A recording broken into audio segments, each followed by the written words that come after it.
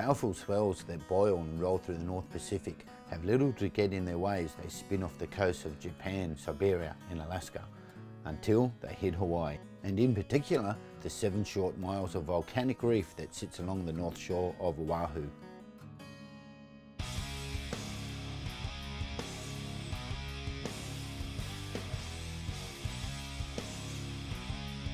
The sudden shallowness of this reef and the staggering energy bundled up in each swell makes for a potent combination when the water and the reef meet. Winter season on the North Shore is when you see a serious display of power of the ocean as she charges to the shore, pitching high, monstrous tubes out of the reef and onto the thundering sand. For the most part, Hawaii offers little in the way of a perfect barrel, but there is no question it is home to a colossal array of jaw-dropping and bone-crunching sessions and puts up some of the most challenging tube riding on the planet. The North Shore in winter is not for the faint-hearted. The reef, when combined with the right swell direction, size and period, can suddenly morph waves into giant caverns of awe. It is these humbling, house-sized green rooms that can transform a surfer into a maestro or a martyr in just moments.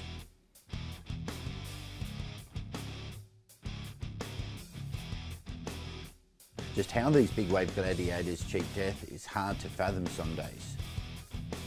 Death and glory, death or glory. On any big day at Hawaii's iconic pipeline, there is plenty of opportunity to invite both. And there is always a wide-eyed crowd lining the beach to see it all unfold.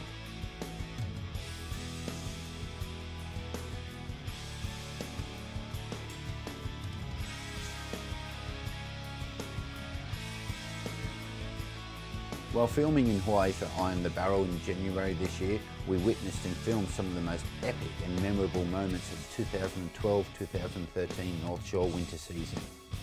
There were inspiring free surfing glory rides from the likes of Dave Wassell, Kelly Slater, John Florence, Jamie O'Brien and Takayuki Waikita. There were also plenty of daunting wipeouts and too many days when we heard the ambulance sirens wailing up the Cam Highway to pick up wounded warriors who came out second best against the reef. One of those times were in the first days of February at the Pipeline Pro, when 15-foot monsters sorely tested their competitors, throwing it all on the line, trying to advance to the next round. Many brave men came undone, and it's a mystery why more didn't make that trip to the hospital. You simply can't make a surf film about barrels, or surfing full stop, without tipping your hat to Hawaii. It's where it all started, and so long as these thumping waves keep breaking along the North Shore, surfers from around the world will come to pay tribute.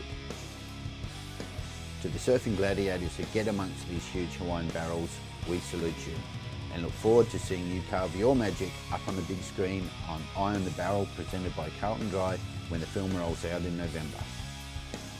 Aloha until next time from behind the curtain.